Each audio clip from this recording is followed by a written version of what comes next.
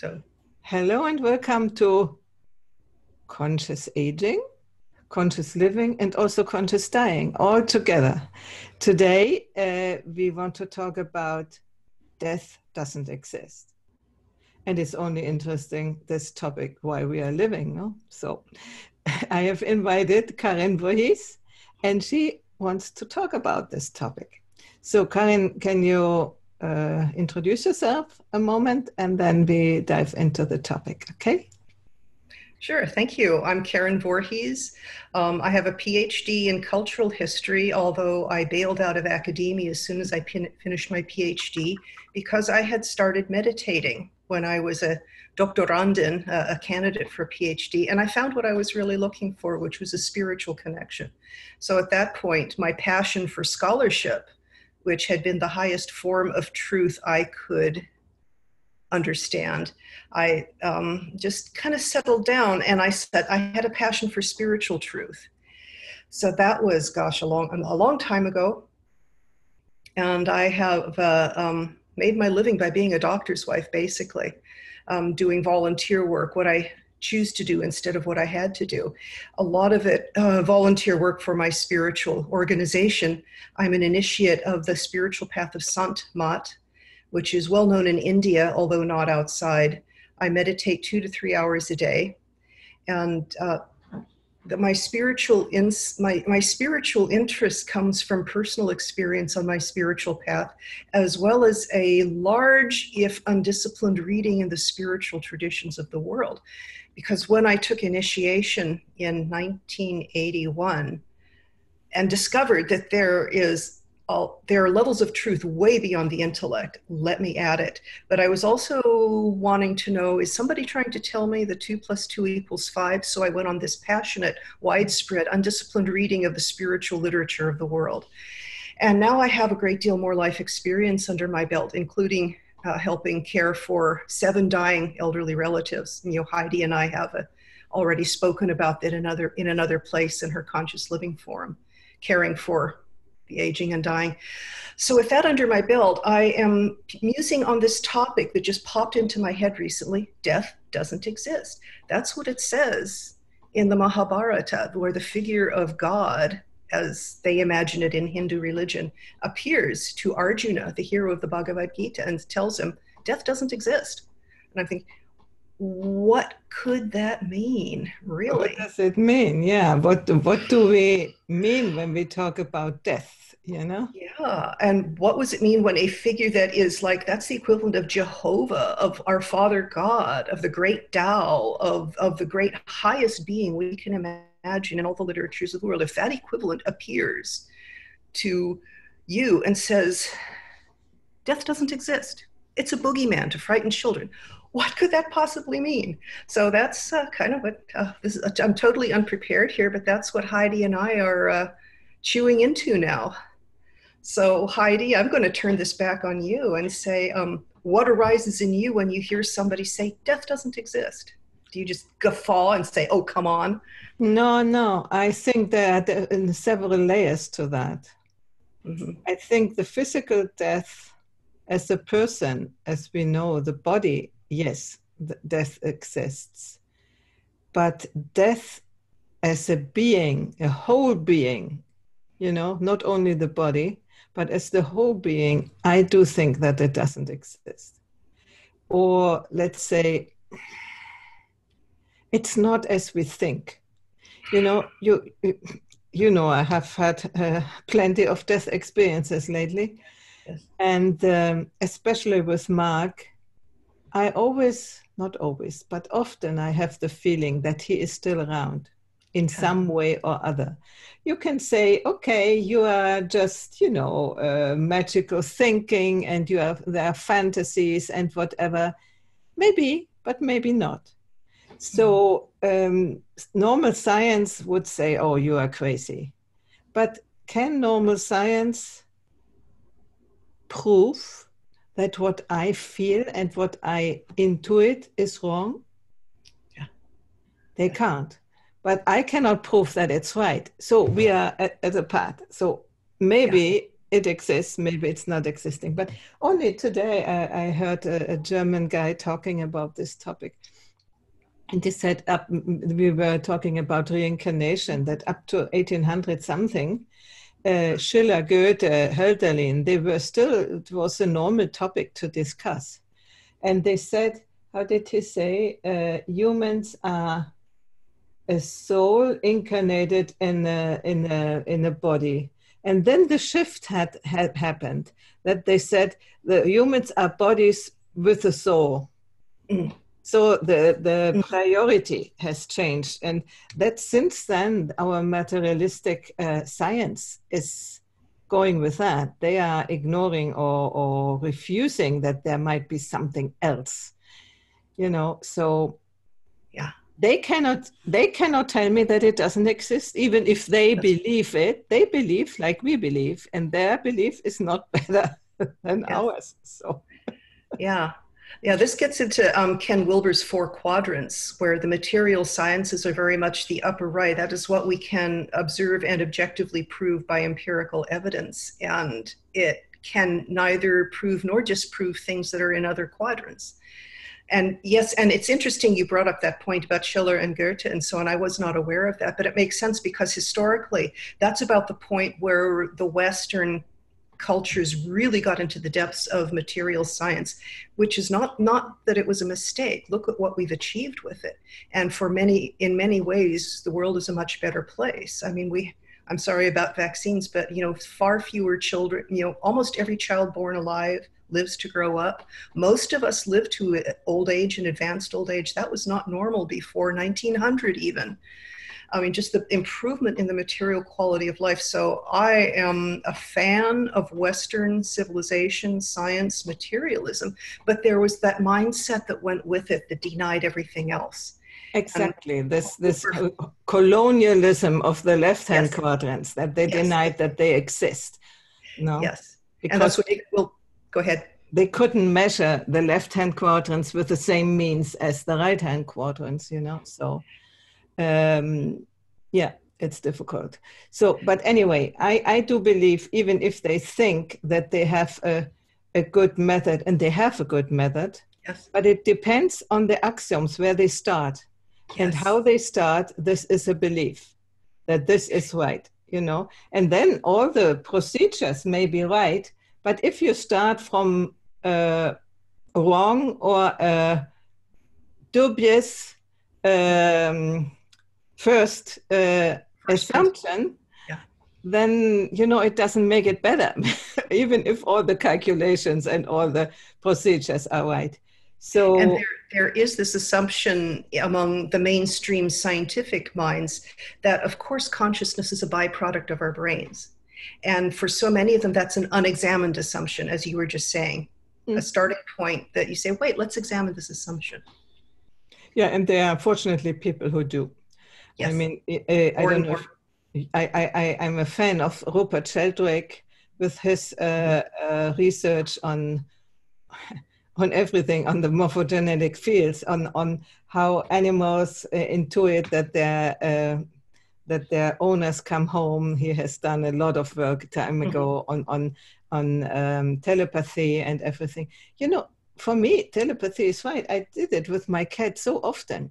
I told her, not with words. When I tell her with words, it's a problem. But when she's always doing this on my breast, and I tell her with thought words, stop it, lay down, put your hands like this, and she does. And this not only once, but almost all the time. So for me, it is very clear that animals understand our thoughts, And if science said that is my imagination, maybe, but prove to me that it is.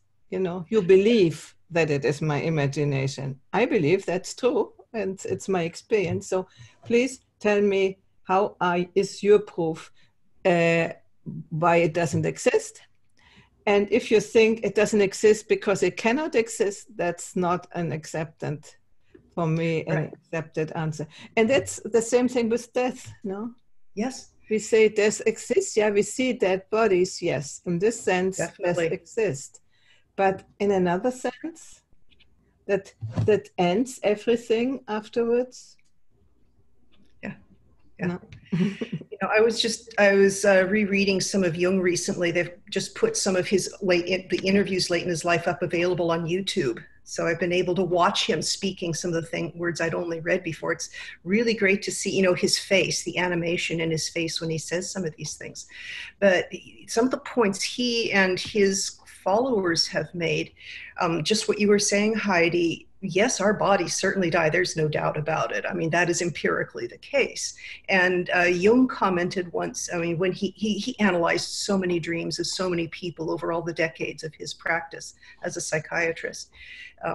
And he said the deep psyche, that place in our personalities that our dreams come from, that our mythologies come from, that our deepest poetry comes from, that place in us certainly believes in the death of the physical body. And he gave an example of a dream where one of his patients was terminally ill and was completely in denial about it. And that patient had a really brutal dream that got in his face about, your body is dying, mister. At the same time, and I've read many dreams about this, our deep psyche does not believe in the death of us as personalities, let alone as spirits or consciousness. Our deep psyche is convinced that we continue to exist. And I've read so many examples and had a few, but the example he gave that I love is another patient. I think this was Marie-Louise von Franz, actually, a patient who, again, was terminally ill. And then I had an experience with my own father, but I'll tell this because it's succinct. A patient who was terminally ill and was really grappling with this issue. What is death? I mean, she was really trying to face it, not deny it. And she had a simple dream. It was a windowsill, and she was inside the lighted room, and there was a candle in a candlestick on the inside of the window, and outside, was the outside. It was kind of dark, but not gloomy. It was just unknown. And she had a dream that the candle was on the windowsill inside, and it started guttering. It started flickering and guttering and starting to go out. The light on the candle started to go out. And then in the moment the flame disappeared, the candlestick disappeared and reappeared on the other side of the window pane, just a few inches away, and it was lit, and it was burning brightly. It was on the other. It was the same candle, but now it was on the other side of the window pane. And yeah, and I think I may have told this dream when you interviewed me last spring, but my father, when he was dying of cancer, and he was a materialist. My father was a nuclear physicist. He was upper right quadrant absolutist. If you could not measure it in a laboratory, it did not exist. But during the last few weeks of his life, when because he had lung cancer, he couldn't get enough oxygen to support the higher executive function. So he was speaking from that different level of his psyche. And everybody else said, oh, his mind's wandering. But because I'd had a lot of experience with Jung, and so we were talking this mythological language. And I had the deepest, most meaningful conversations with my father during those couple of weeks. And in one of them, he'd been kind of dozing off. He had that oxygen cannula in his nose. He kind of woke up. And I was sitting with him, and he looked at me and he said, but how do I check out here and check in over there? And I knew what he was talking about, right? Because I'd been reading Jung and so on. I said, it's easy, Dad. It's the easiest thing you'll ever do. It's all automated. All you have to do is just let it happen. And it kind of went like that.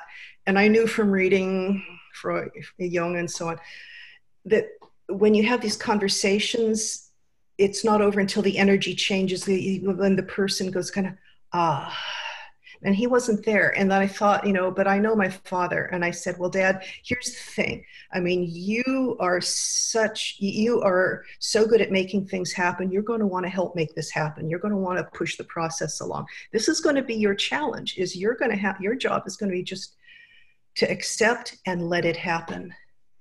That's going to be your challenge, but it will happen. It's automated. Don't worry about it. And that's when he went, and then he went back to sleep. So he didn't have to work for himself. Yeah. And then the other thing I was thinking, when he's very much in the right-hand quadrant, when you say automated, that sounds like technology, and that might have helped him. So it just yes, And, now that you mention, I hadn't thought of it, but if there was another person, he was going to try to direct them, because usually he knew how to get things done. He was a good physicist and a good administrator. It's an unusual combination. He usually had a better idea than whoever he was working with. But if it's automated, well, that's technology. Okay, let it happen. I can. So yes, in fact, and he had my husband. The whole family was present when he passed. I went into more detail about that in the other interview. But my husband, who's a retired MD, he's been the doctor who's pulled the plug and been present at many physical deaths. He said my father's death was the best he'd ever seen. Oh, good. Yeah, it was it was beautiful, actually. We were all high there was an energy that filled the room. We were high. And anybody who's listening to this, if you want to hear the whole story, listen to the other interview, because I've already told that story to Heidi.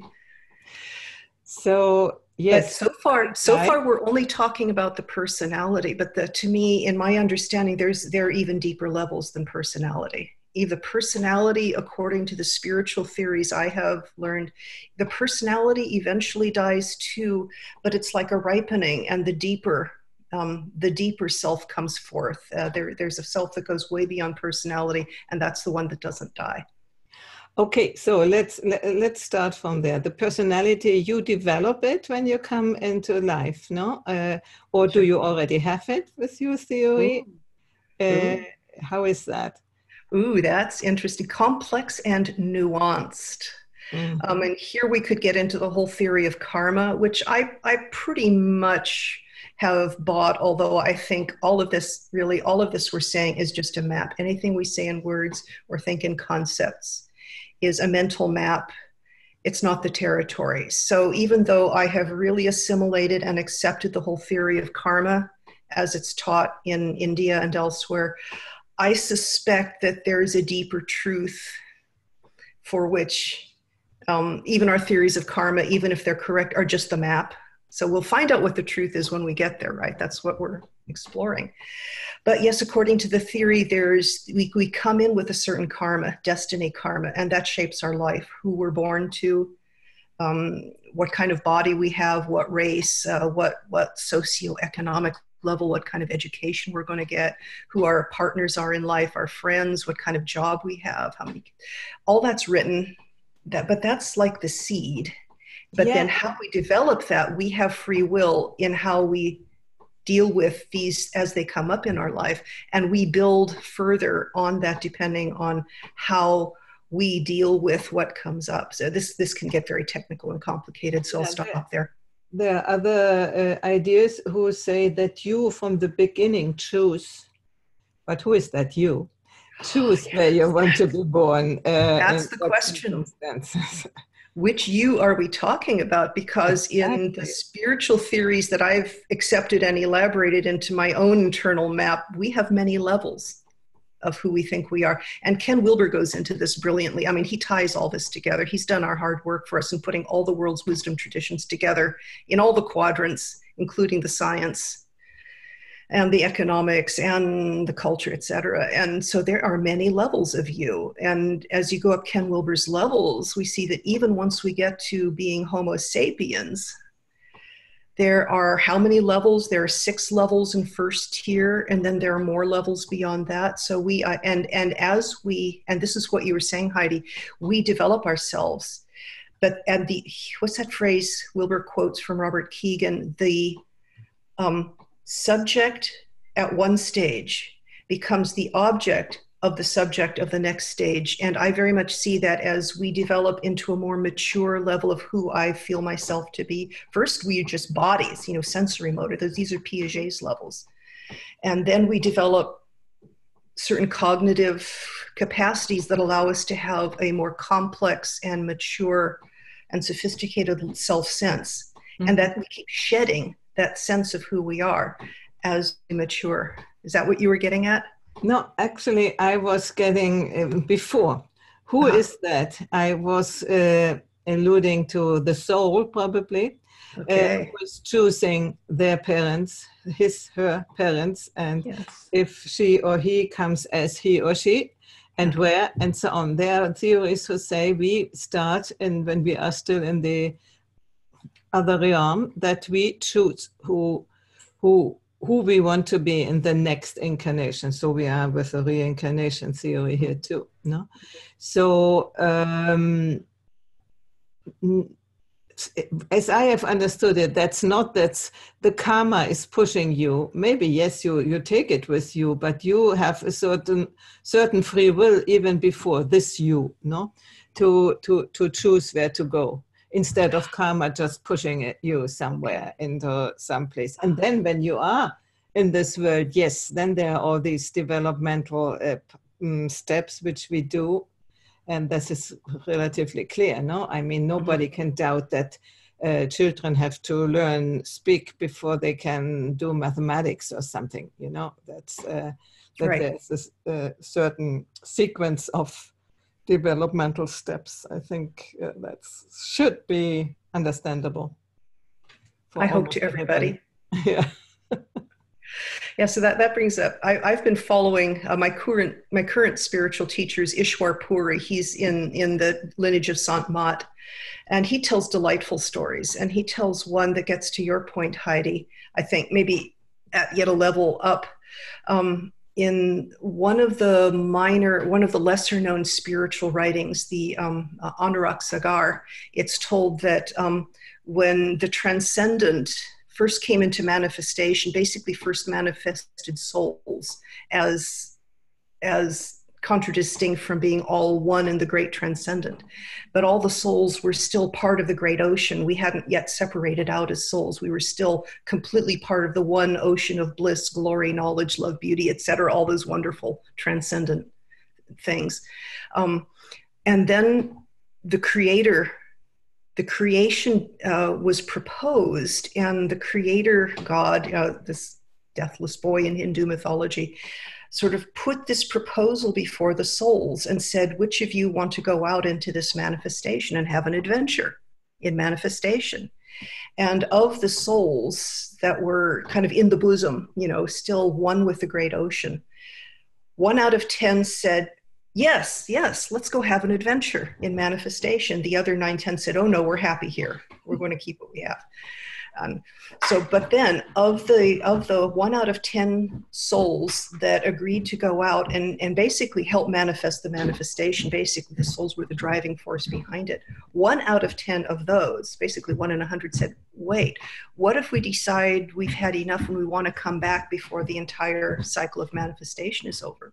We want an option to leave if we decide we want to.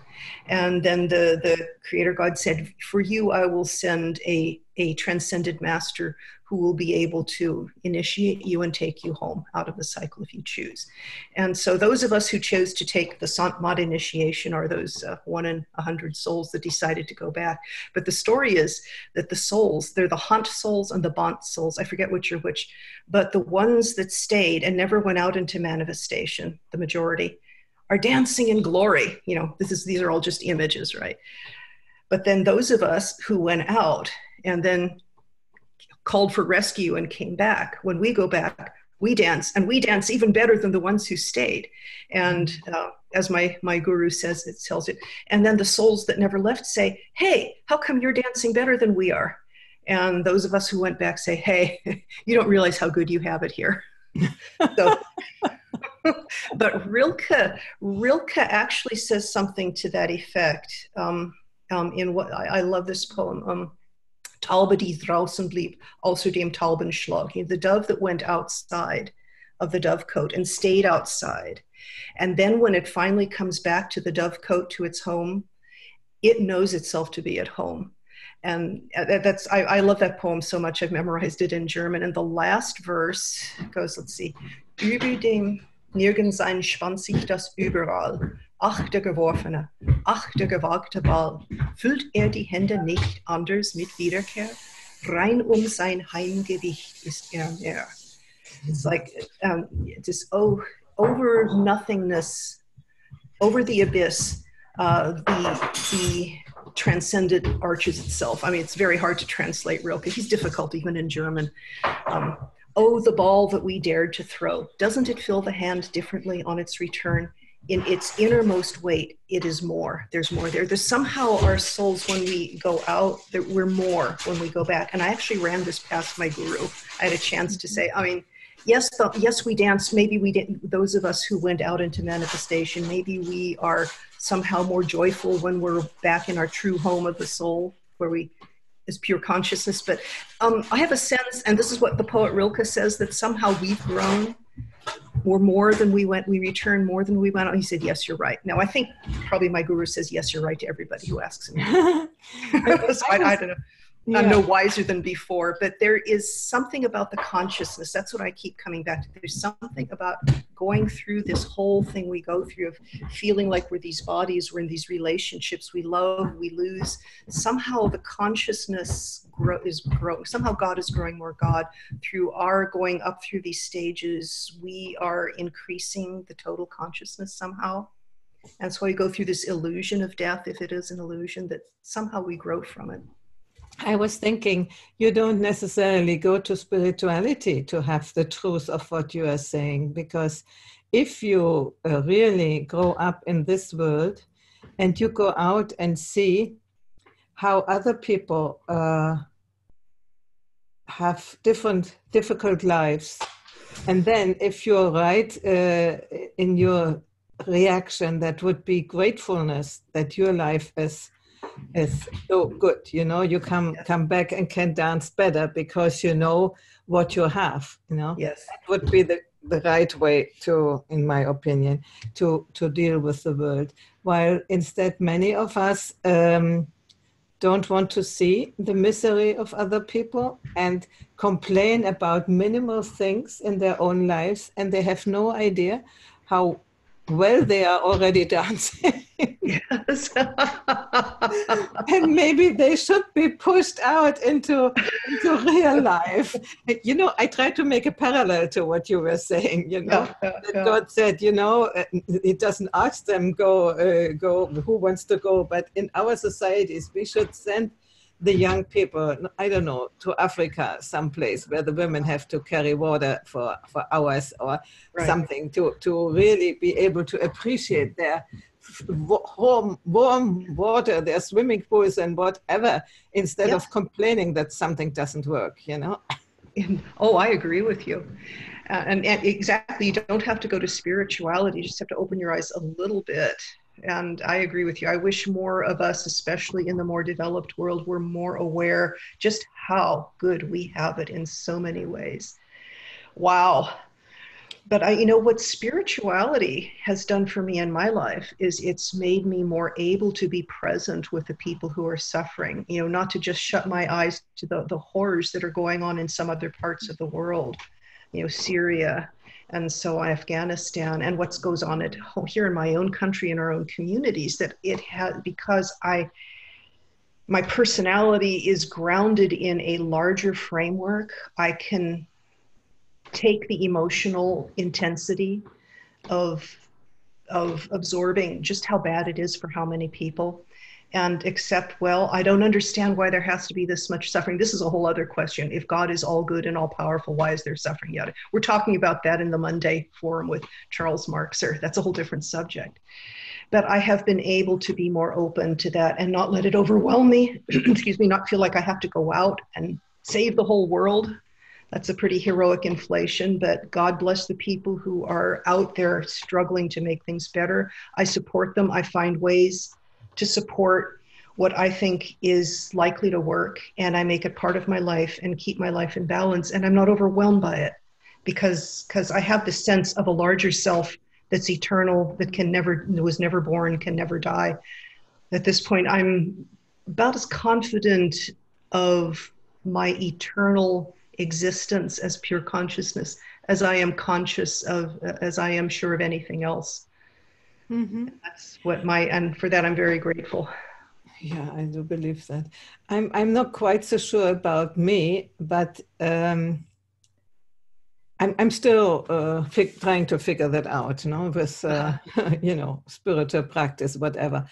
And also with learning more about this world and about humans, about human behavior, about human thinking and whatever.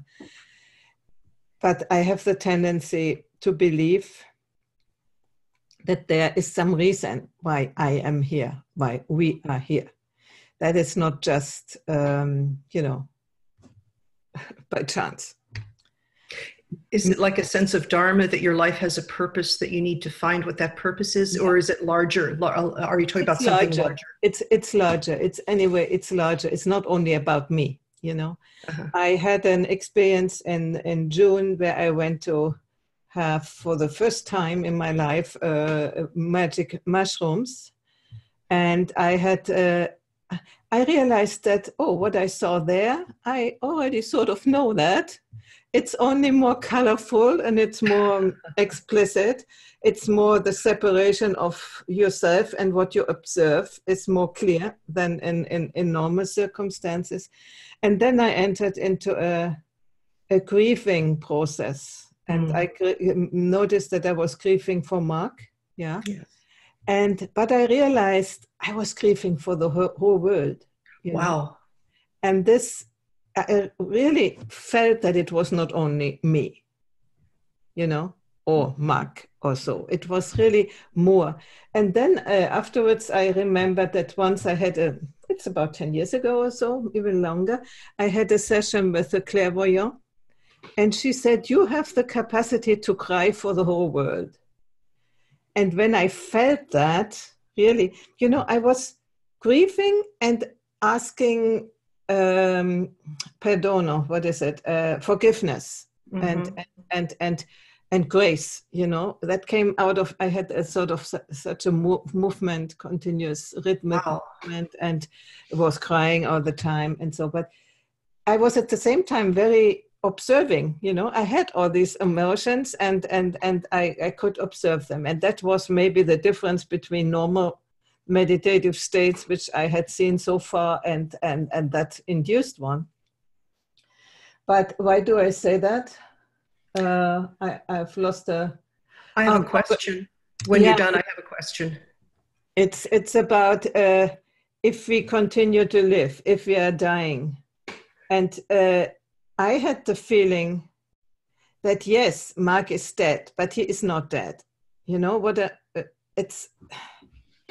I sort of feel the energy, and I feel that more often, no? Not only there, but there it was more clear that I still have him around in some way.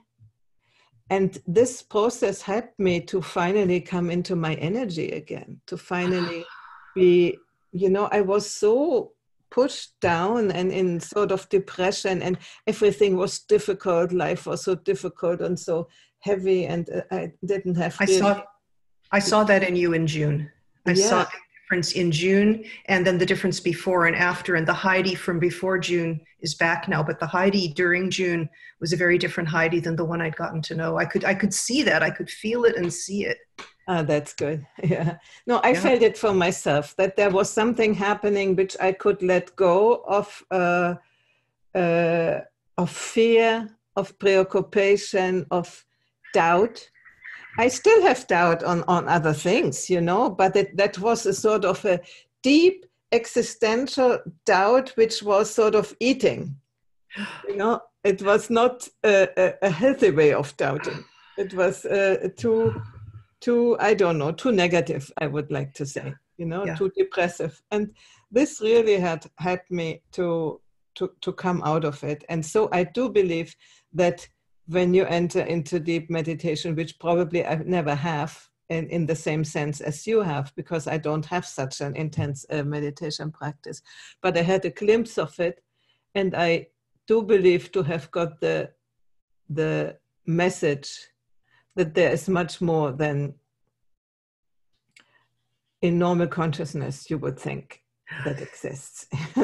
Wow, yeah. And that's an area I would love to explore. But first, if you feel to, when you were talking about the grief and the ability to grieve for the world, I'm really curious if you can put into words what was the essence of the grief, what was grievous, what were you grieving about, what was the core of the grief?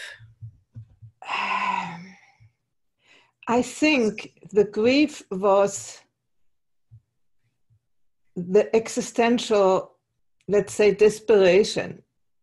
Desperation. That our human existence is flawed, let's say. If it is death alone, I don't know, but altogether what we are talking about violence, I've posted on Facebook lately what I got a private video of huge violence in South Africa from people I got to know there, where one black person or several black person hit other black person on with a stone on the head. And I mean, it's not a, yeah, you can say racism, but I don't know. So why are people doing this? You know, that's part of the grief I had, that we are in this stage that we mistreat each other in one way or other, or physically or psychologically or whatever. That was surely part of it, but it was also the part that we have, that we come and go, and that we are like a flower, you know. I got wonderful flowers today. I don't know if you see them. Yes. Blue flowers. They're beautiful. Yeah, and that we also go, and that that it doesn't matter in some way, because we are still in some way, and this is the topic of today, we are still here in some way, and in a certain state of consciousness, you can feel the connection with the rest of the universe, let's say. It always sounds like big words and strange words, but when you live it in this moment, it's very clear, no? Yes. So, yeah, it was yes. good. And yes, wow. Yeah, this is deep stuff. This is really deep stuff. And why are we going through, why do we go through this? If we have this higher self and we're part of something so much greater, why do we have to go through these depths of distress, despair, suffering, and so on? That, I think that's still my, you know, actually, now I have a guru story here. Well, let me first remind you, Ken Wilber said if God was too alone to play with himself, it's boring. So he said, let's do create the universe and let have people, you know, to, as you said, make their experiences. Because otherwise, when you dance always in bliss, you know it from your own life, when it's everything beautiful, after a while you get bored. So you need something, some distraction or some different challenge to go on. And I think that's the main reason. I mean, that's also a belief, but it makes sense to me. It does, and I agree, and that's kind of the gist of my spiritual tradition too. Basically, God wanted an adventure. I think of all of manifestation as God's fantasy role-playing game, you know, or movie. He's enjoying a day at the movies. However, let's draw the line at hitting each other on the head with stones. You know, hey, wait. Let's learn from experience, and said we don't want to do that anymore. There's still a lot of work to do here. But I actually had the chance to ask my guru, the one who initiated me. In 1983, I had a chance to ask him the big question. And this was, we were on tour there. He was Takar Singh. Yeah, anyone who's interested can look him up in Wikipedia or something. And there were only about 75 of us. He was just hanging out with his initiates for an afternoon, technically answering questions, but he was hanging out with us. And somebody asked the question, well, if God, if the transcendent is all bliss, all power, all glory and everything, why did he create this manifestation where there's so much sin and sorrow and suffering? And I thought, you know, I leaned forward and listened because I was only just out of graduate school, and I did just basically spent the last 2 years reading the world's spiritual literature, and none of the great world's teachers answered that question. The Buddha flat out refused to answer it when one of his disciples asked him. He said, you know, hey, just you grow up yourself and you see the answer for yourself. Don't waste your time with theoretical questions. So I'm listening. What's the guru going to say? Well, Takar Singh, he got this dreamy look in his eyes, and he looked up and said, yes. Generally, that is the first question we ask God when we meet him face to face on the fifth plane. And I will translate, like, say, eighth dimension, you know, where manifestation comes from. You know, And then he started looking around for the next question. And, so I totally broke protocol. You're supposed to sit quietly and raise your hand and wait to be called on. So I went, so his eyes kind of twinkled, and he looked at me and said, yes. And I said, did you ask? And his eyes twinkled a little more. And he said, yes. And he started looking around for the next question. He was teasing me. He had a wicked sense of humor. So I went, and he called on me again. Yes. And I said, I literally went like this, may we know the answer too? So he leaned forward and looked me in the eyes. And this is the tradition in this spiritual path of, the eye-to-eye contact with the enlightened masters. You get the kind of side. So he looked at me, and I leaned forward, and I was fresh out of graduate school. I literally mentally turned on my inner tape recorder, because I was really good at getting the lectures that the professors were giving. And I remember thinking, oh boy, I'm going to get every word of this. And he talked, and 10 minutes later, by the clock, I came back in my body. He took me out of my body. I wasn't in my body for the next 10 minutes. And the only reason I know is because when I came back 10 minutes later by the clock, there was like a 20th of a second when I was conscious, half in and half out of my body. I was conscious of having been out and of coming back in, and I was half in and half out. And it was like coming through a veil. Only none of this was it was energy. It wasn't physical. It wasn't form. And so the closest I can come to describing the veil was like a diffraction grating in physics, but it was like half of me was inside and half was out. He had taken me and shown me, but the memory of it was staying on the outside of the veil as my consciousness came back into my physical body. And so like for a 20th of a second, half of me knew and half of me didn't. I was aware of losing the memories. I came back in. So as I landed back in my body, it was an energy thing, but I kind of did this kind of surge, reaching through, trying to pull back anything I could pull back in with me. And there was the thud you get, like when you're dreaming and you suddenly wake up from your dream, thud, you're back in your body. And he was finishing his last sentence, the last phrase, and he was talking as usual, and everybody's going, yes. And now he's looking around for the next question. I didn't remember a single word, even though he'd been talking, just talking. And so I kind of looked in my awareness to see, is there anything I brought back? And here's the answer I was able to bring back through the veil. It all had something to do with love. That's what I was left with. It all had something to do with love. So, okay. I don't remember what he showed me, but that's one of a number of adventures I've had. So, okay, so I'm kind of going, this is faith, but it's not blind faith. It's confidence that based on this and many other experiences, that there is something so much bigger out there, that who we really are is so much bigger than our bodies. It's so much bigger than our conscious personalities. It's so much bigger than our total personalities. It is pure consciousness. It is so vast. Our soul, and this is a conviction, I can't give reasons for it, but as soul, who we really are is soul, pure consciousness. Soul is so great that the galaxies are her necklace. And somehow we are all billions of individual souls, and yet we're all one. And I don't understand that at all intellectually, but I have I believe that more than I believe the ground under my feet these days. So for that, I'm very grateful. And I don't get these experiences in meditation. Meditation is mostly just sitting there trying to refocus my attention. But then I get these other blessings of things that land on me. So I will say with great conviction, we are so great as pure consciousness. So what I wanted to ask you, when you were away, and then you could notice that you came back, and then this moment you also noticed that you would lose it. So you probably have been in pure consciousness there and couldn't bring it over into this realm. And it reminds me with dreams. Yes. You know, when you are dreaming, you are aware that you are dreaming and really clear, that's very clear, not always, but then at least I feel it. Then there is a moment of the transition, and if I catch it, then I can reconstruct it in some way or relive it.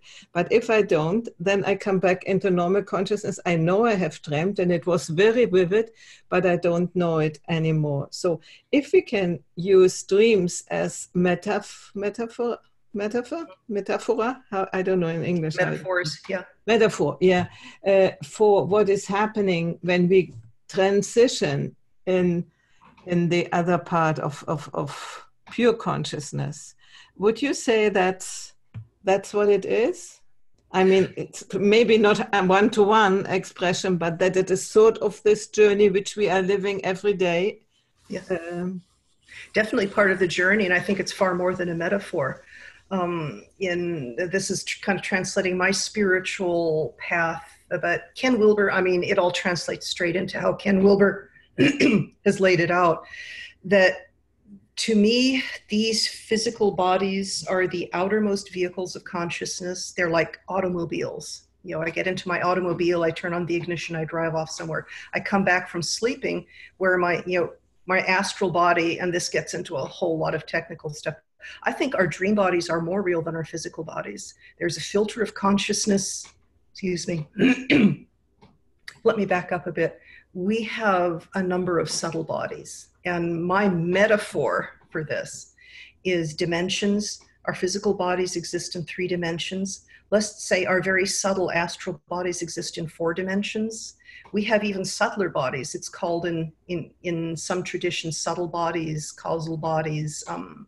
Every tradition has a term for this. And that exists in 5 dimensions. That's the dimension of thinking, by the way, of our rational mind. But then we have our, quote, soul body, 6 dimensions. We have a 7-dimension body. And then in the 8th dimension, now this is all a metaphor, but it's a way of putting it into terms that our discursive rational intellect can map. We have a vehicle of consciousness in 3 dimensions, in 4 dimensions, our astral bodies, our dream bodies, in 5 dimensions, 6, 7, 8. And at that point, well, that's the metaphor. Now, to me, our dream bodies are, if anything, realer than our physical bodies. So when we park our bodies, like we park our cars, when we've gone out, done our errands, come home, we park our cars, we leave them parked, we leave them. When we park our physical bodies and sleep every night, our astral bodies, our consciousness goes into our next level up, 4-dimensional body. And we are able to bring a few, but not many memories back through that filter of consciousness. And then we have an existence in 5, 6, 7, 8 dimensions. We exist consciously in all those dimensions all the time in my personal map of how this works. The consciousness is limited in our physical bodies by our physical brain and nervous system. It's like only a certain very tiny portion of our total consciousness is active in our physical bodies, even when we're awake in them. Our true existence is much vaster, and Jung had a lot to say about some of this too. Well, all of the spiritual traditions do. But to me, our dream body, our astral body, is realer than our physical body. And when our physical body dies, all that means is like, okay, I'm not going to drive that car anymore. You know, that physical car, I have no use for it anymore, or I'm going to get a better one. And I just never go back into that car again, but I'm still me in my home, living my life. When these physical bodies die, we're simply in the next level up, which we've been in all along. Eventually the astral body dies too.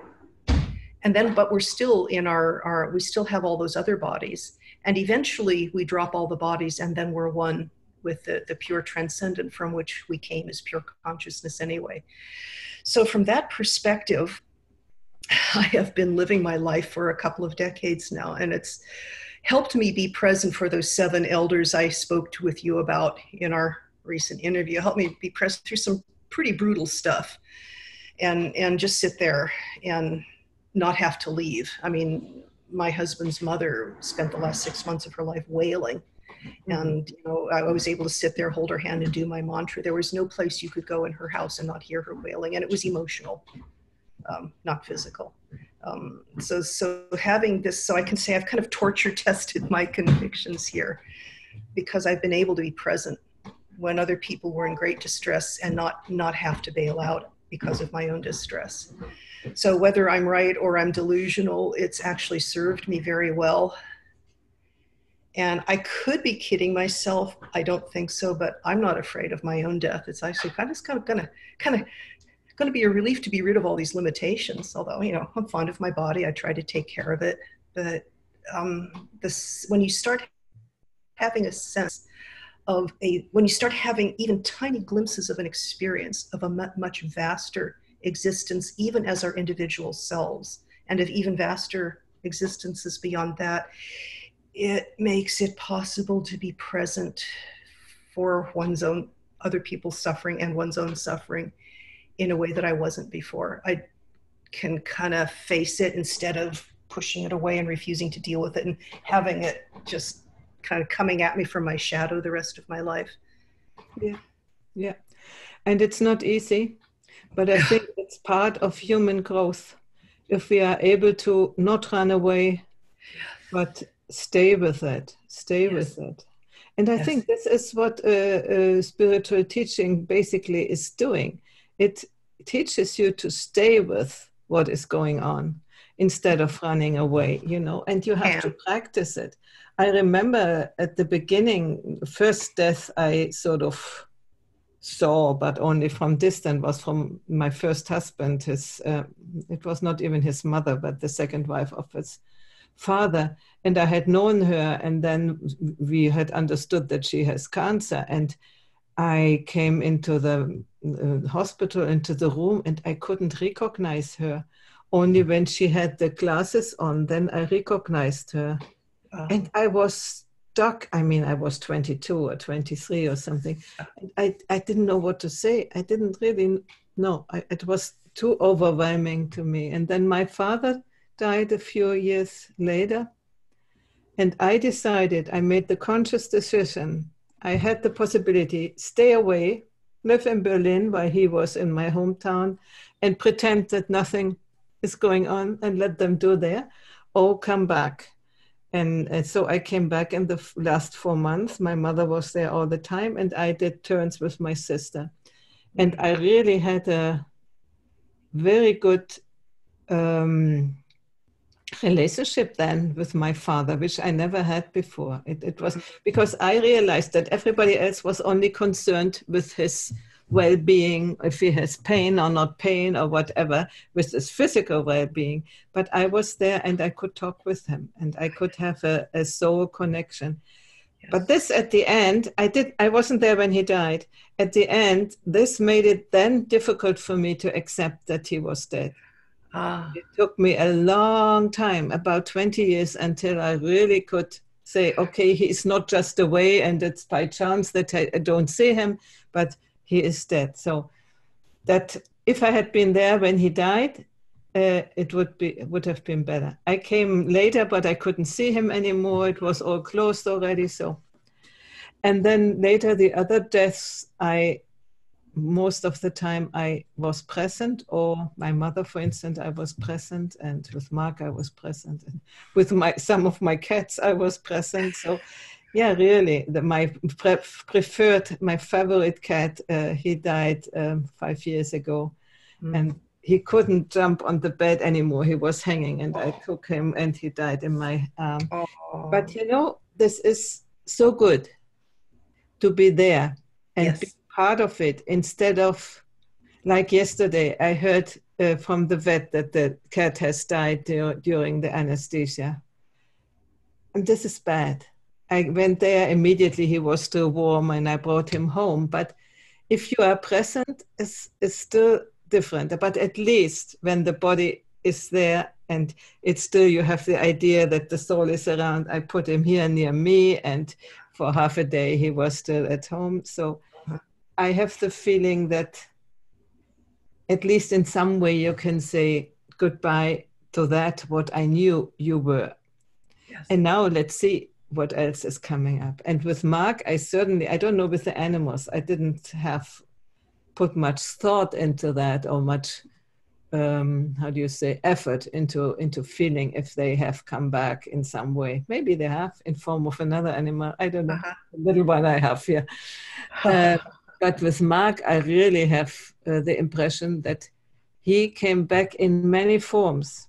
You may think I'm crazy, but No, not at all. beginning, I think I told you that it was the crane, which was every time there on our place near the river. And No, then you haven't told me. Could you tell the whole story?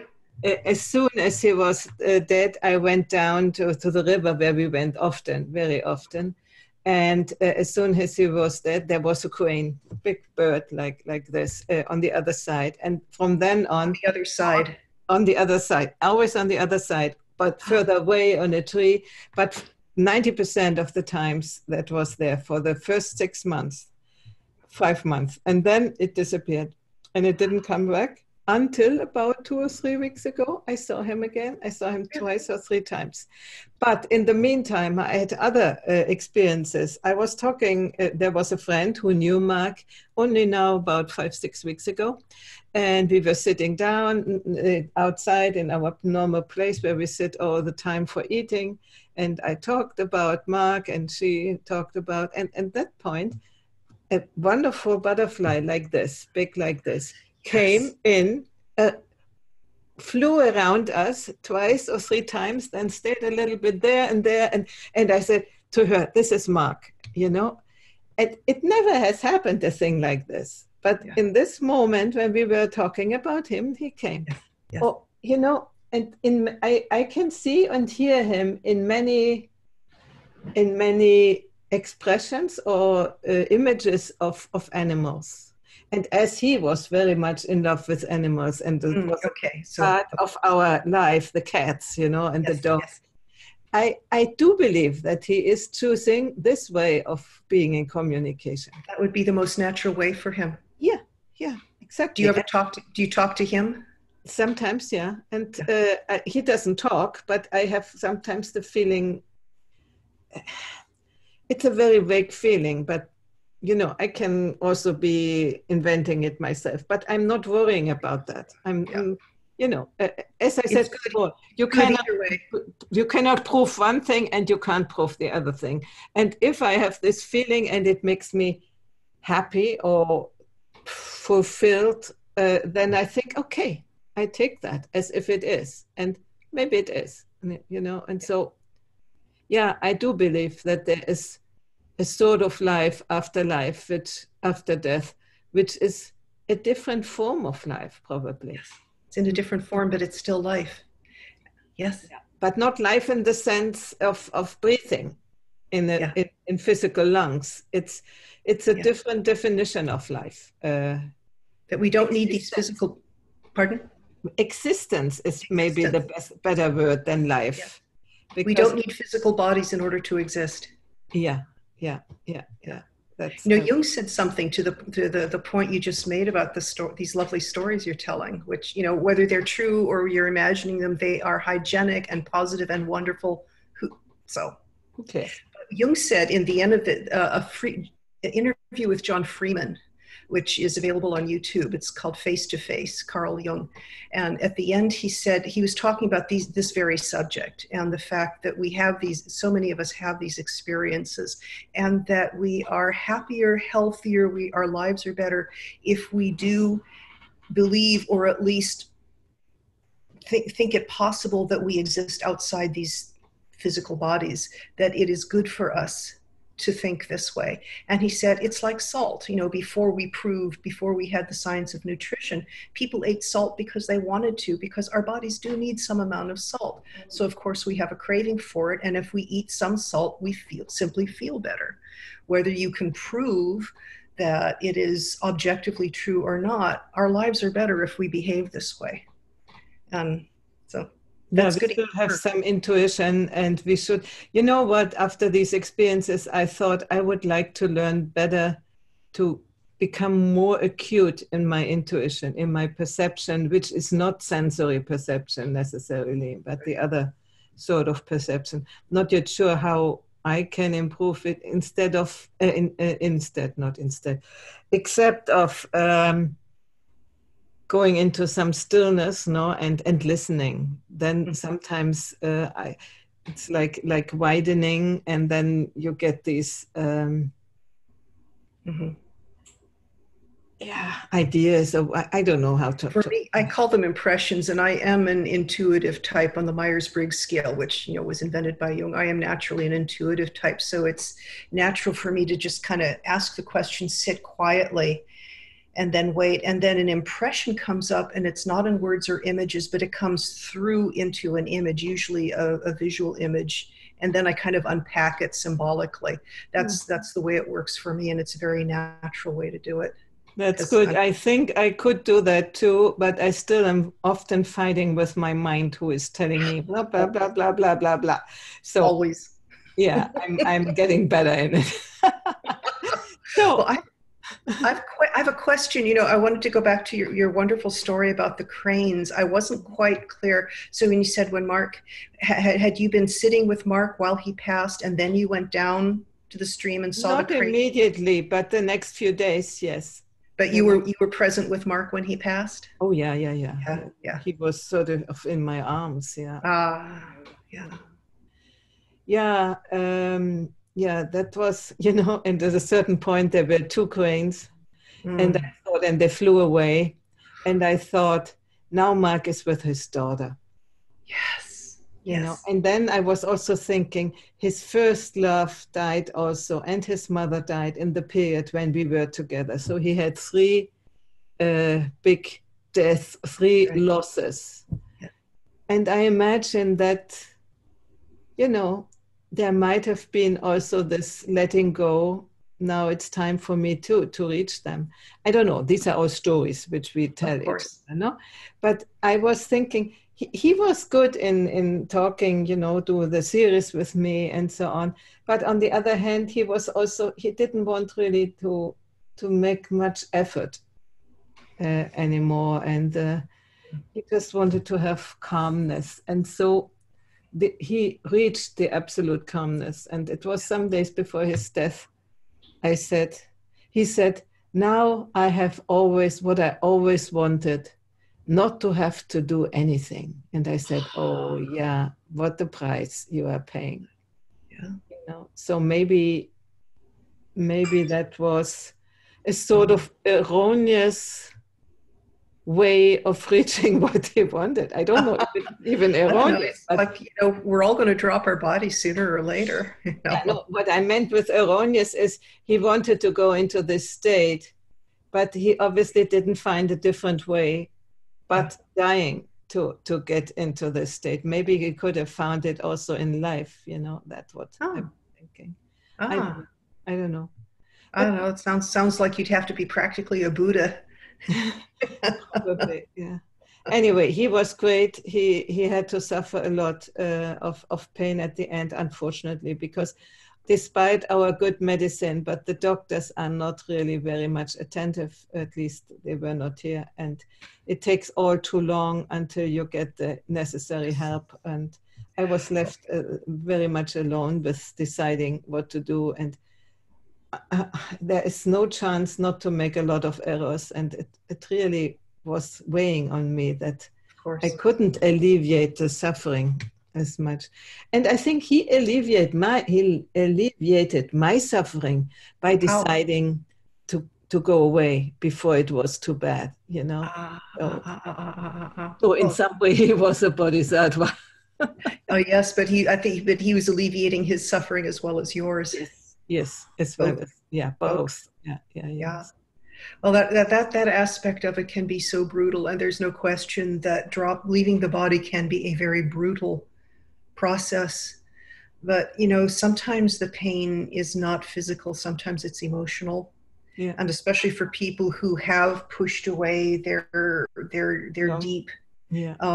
issues and problems and refused to face them. And I went through this with one of the 7 deaths I attended, where this gal, she had just basically refused to face her inner demons all her life, and she had she was pretty difficult to be around.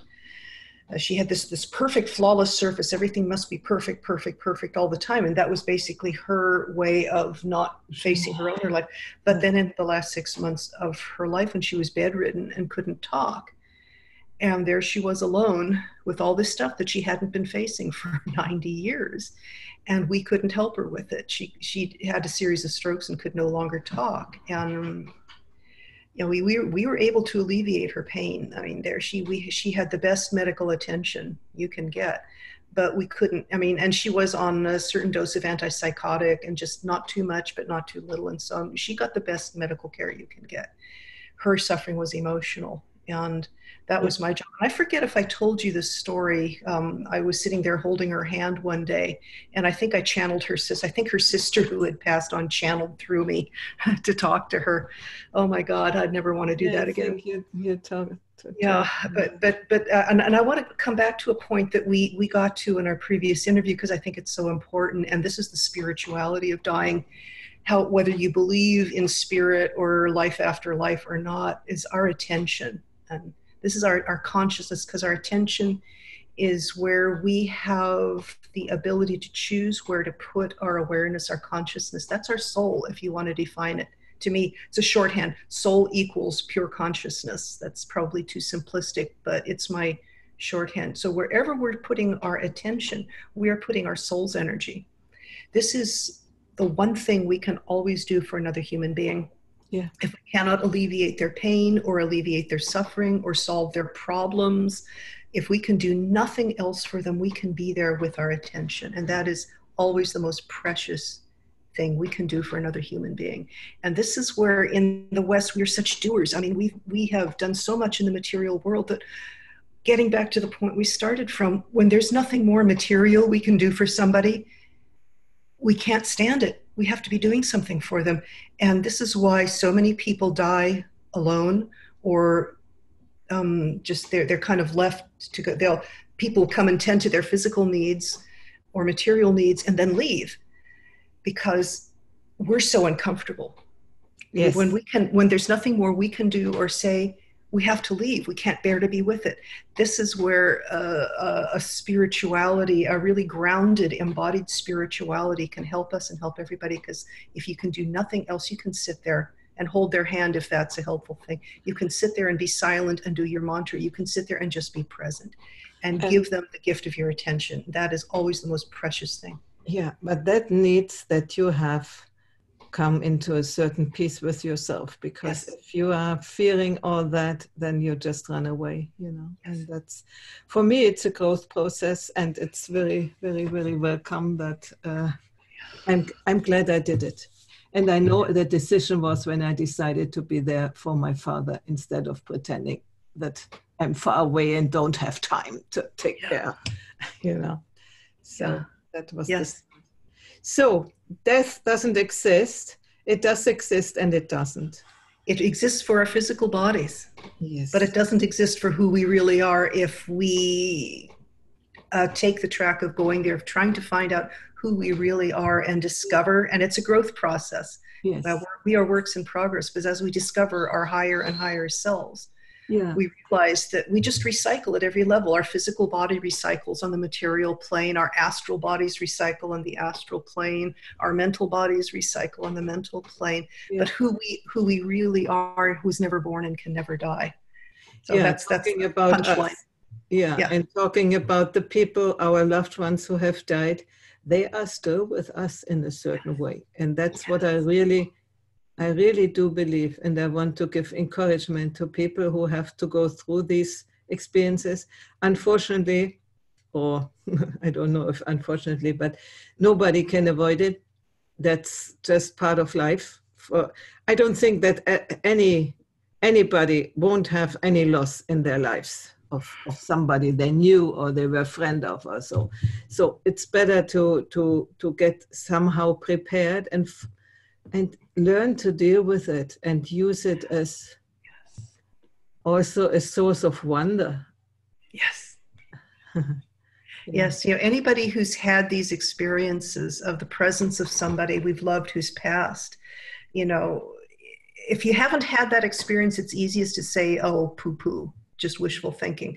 But once you start having these experiences, they're real at some level. And so many of us have had them. So I want to echo you, Heidi. Thank you so much for what you're doing, and I want to validate that too. That you are having this experience. Don't put yourself down for it. No, and Open to the wonder. that's it. We need to be open. If we say from the beginning, I don't believe that that doesn't exist, it won't happen. You won't have this experience. But if you allow and open the door a little bit, you can have this experience. And then if it's true or not, as you said before, we don't know. But if it gives us some sort of relief or happiness or something, why not? That's right. Why not use it? And why not feel the connection? You know, and maybe it's... And yes, until a few hundred years ago, we had no idea that our bodies needed salt, but we knew we liked to eat it. We like to have salt. We created trade routes like 10,000 years ago to salt to regions that didn't have, because we like to eat salt. Now, only a few hundred years ago, we scientifically proved that our bodies need salt. Well, you know, we have not yet scientifically proved that our personalities survive our physical death, but we know we feel a lot better when we believe it, when we open ourselves to the experience. Our lives go better when we are open to this possibility. So maybe in the next century too, we will scientifically prove that it's true. Yeah, I'm quite sure. But this is a topic for another conversation about the Akashic fields, and which are scientifically proven, which something like the ground of being, but seen from a scientific perspective. It's very exciting. So the sciences, the inner and the outer sciences, begin to complement each other, and this is so exciting. But let's stop here, because otherwise we will talk for hours still, and we cannot overload our audience or ourselves. And I have other things to do today too. So Karen, you said you have the website up now. Can you say what it is? Yes, it's. I will be sending out an announcement in a month or two, and you'll get it. Yes, I'm writing a novel, and I've also written some short pieces, and I'm starting to go out as a public speaker, and I am preparing a big launch of my website that'll roll out it's up now. You can go and look on it. But what is the address? It's my name, and we're working on that too. It's KarenVorhees.com. I can email it to you. Yeah, because I know it's tricky to spell, so we're working. I have a friend who's helping me with the technical stuff. Okay. But yes, this will go out. I'll be launching my blog finally in another month, I hope, and I'll be sending out an email announcement to you and to anybody else who's on my email list. So we can get all that straightened. The links on our websites then. Okay, good.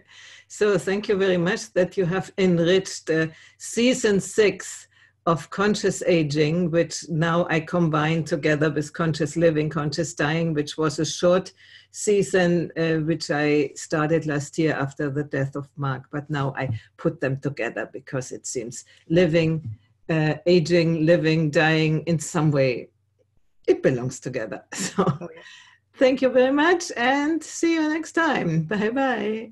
Thank you. This was fun.